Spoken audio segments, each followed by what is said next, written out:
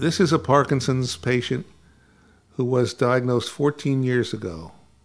She's been on Parkinson's medication for 13 years, and they are losing their effectiveness. It's been my experience that this is a very common happening after being on the medications for several years. She had a deep brain stimulator implanted 2 years ago, and she says it does no good because her physicians cannot find the proper settings. This is a very common thing that we hear from these patients.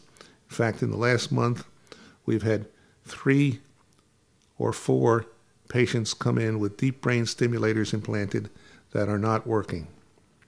This is not an unusual occurrence for us. To complicate matters further, she was diagnosed with head and neck cancer 12 years ago. She was diagnosed and treated for TMJ problems 16 years ago and wore a mouthpiece for 3 years. We always take a CAT scan report on these patients. Always, always, always. And I've never seen a Parkinson's patient that did not have TM joint pathology. And we document each and every one of these patients with an MRI report. When they have a deep brain stimulator implanted, it's very difficult to obtain the MRI.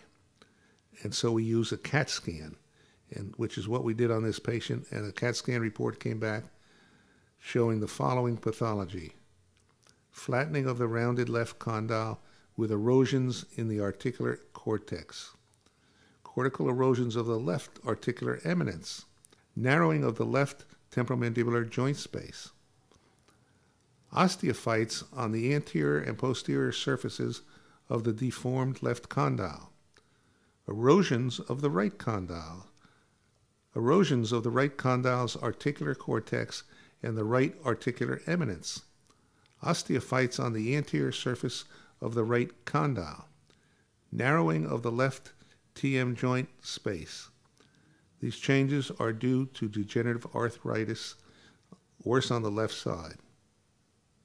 In examining the patient, we noticed that she had a deep bite of approximately 80%, which means that upper teeth extend down, covering 80% of the height of the lower teeth. Her mouth locks shut. She has difficulty swallowing and chewing, difficulty turning the head left or right, right neck pain, right shoulder pain, and insomnia. This is a Parkinson's patient who has had a deep brain stimulator implanted. You can see the wires running down the side of her head, down her neck to her chest. The deep brain stimulator does not work. No one has been able to find proper settings for it. Again, evaluate the cranial distortions present in this patient by the discrepancy in the positions of her mastoid processes here on the left side compared to the one on the right. This one is out and this one is in. Again, note her deviated nasal septum. This is the lateral head x-ray of this patient.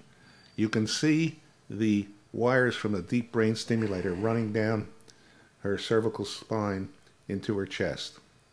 The only thing this woman has that is a real big asset for her is the size of her airway. This is a fantastically wide airway and will serve her well. This is this patient's submental vertex x-ray. It again shows the wires of the deep brain stimulator here and running down the side of her head, down her neck.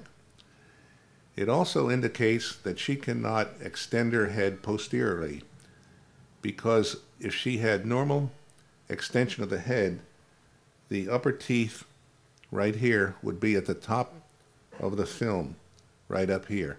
But this is the patient's best effort at extending her head, and you can tell just from the x-ray that she doesn't have normal extension.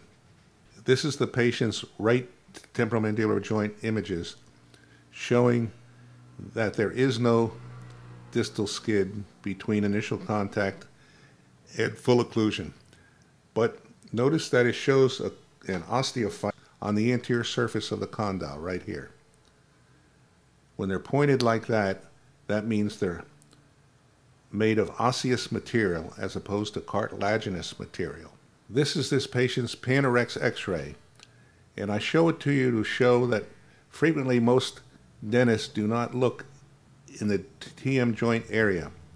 But if you look closely, you can see that she has very narrow, if any, superior joint space on both sides of the film.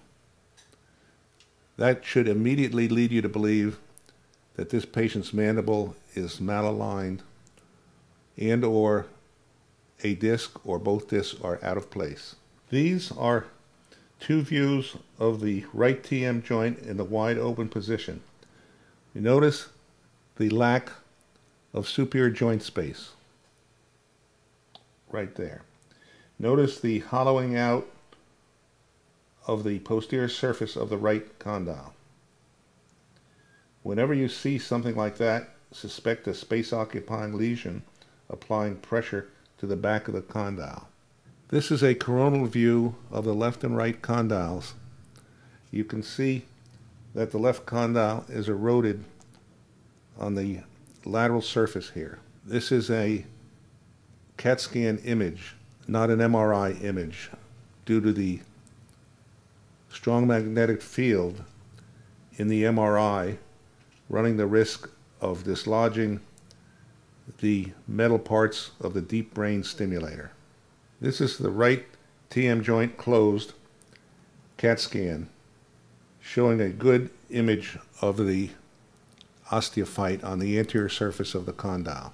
This is another coronal CAT scan of the left and right temporomandibular joints, and you can see what appears to be medial osteophytes also on both condyles. This patient who was diagnosed approximately 13 years ago. Give us a little bit about your history of this disease. Well, at first, the first signs of it, I started to have a lot of trouble walking. I had a real stiff neck, and well, those were primarily the main symptoms. I had a very stiff neck for a while, and then I started having trouble walking. I couldn't swing my arms. When I was at work, I'd walk down the hall and I'd bump into the walls. I'd kind of have to use the wall to help me balance myself. I would start going forward and wouldn't be able to stop, and the same thing would happen. I'd just start going backwards and I couldn't stop either. Okay. I didn't have much of a tremor, but I do now as the medication's effectiveness is getting less. Okay. The medications worked at first? Yes, immediately. I took one pill and it was like I didn't have Parkinson's anymore.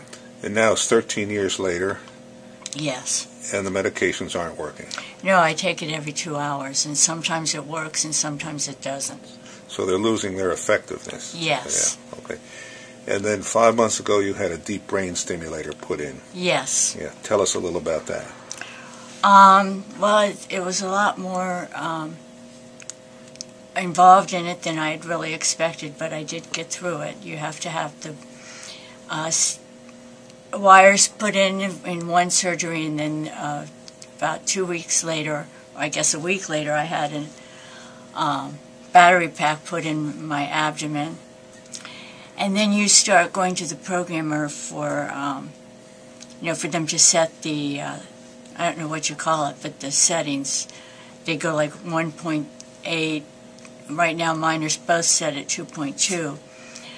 But every time they've tried to put my settings up higher, I'll go home, and after a while I need to put it back to what it was before, because it's just, I get stiffened so badly. And that's about how it's been so far. Okay, so basically they haven't found the right settings for you yet? No.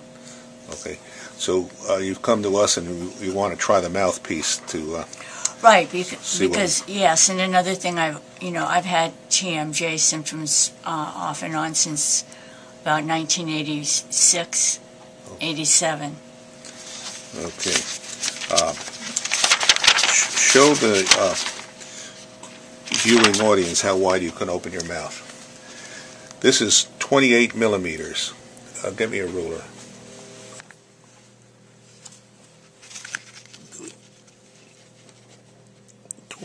What's it show here today? Okay. 28. 28. Okay, that's her maximum interincisal opening. Now, bite down. Bite. See, she's got an 80% or more deep bite. Why these two clues were missed is beyond me. But this, I feel this TMJ problem is contributing greatly to her Parkinson's. Every Parkinson's patient I ever met has a TMJ problem. Okay, we're going to deliver her appliance a day or two from now, and then we'll monitor her progress as she goes along, and you'll be able to see her response. Do you still have trouble walking? Well, yeah, when I get stiff because the medication isn't working, yeah, I have, when you're stiff, it's really hard to walk, yes. Okay. How about today? No, today I've been okay. My primary symptoms, even on off meds, are mostly from my neck up to my head lately. They've seemed to have changed since I had the DBS. Okay. Today is the delivery appointment of this appliance. Notice the patient's deep bite and how the first thing the appliance is going to do is correct the deepness of the bite. Open.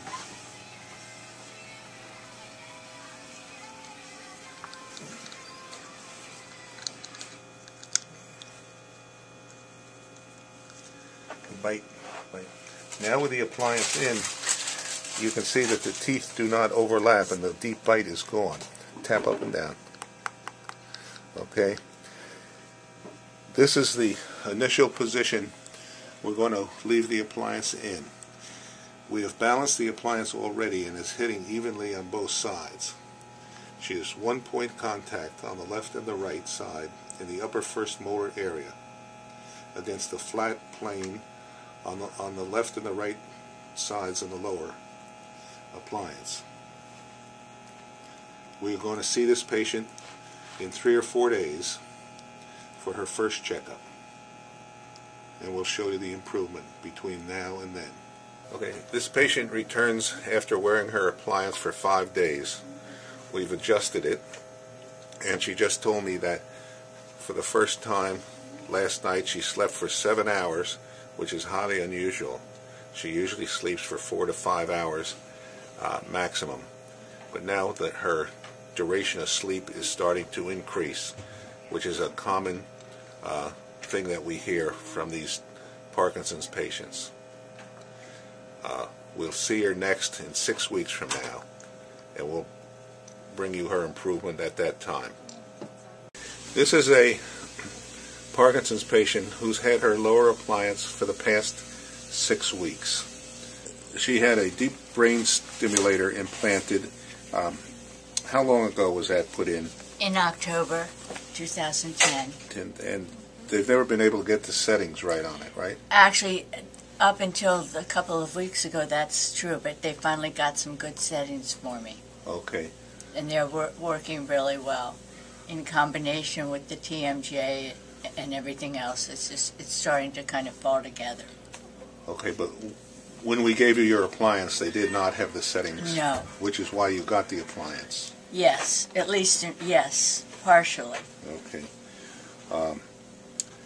And when we put the appliance in, you had hat band headaches 1 to 2 times a month. Yes. For several years, and your big thing was insomnia, trouble sleeping. Yes. And at that time you could only sleep 2 or 3 hours a night, or 4 or 5 maybe, and then I'd get up and it was like a split shift of sleeping. Okay, and now you're sleeping how much now? Sometimes 7, 8 hours. A night? Yes. Okay. Let's see, you had facial muscle tightness. Mm-hmm. Your mouth opening has increased from 28 to 33 millimeters because we measured you today. Okay, that's great. Yeah. Every little bit helps. Every little bit helps. You've had the Parkinson's, you've been on Parkinson's medications for 13 years. Yes. And now, in the last month, they've just decreased your blood pressure medications. Yes. Right? Tell us about that. Well, I was having really bad blood pressure spikes, which is associated with the time of the one dose of medication is wearing off and the second dose hasn't kicked in yet. And in general, I was on blood pressure medication anyway, but now they found, even though I'm having these spikes, my blood pressure is really low, which is common for Parkinson's patients. So now they have decreased the amount of blood pressure medication, but I still need some because my blood pressure does go up a little bit. And this is since you got your appliance, right? Yes.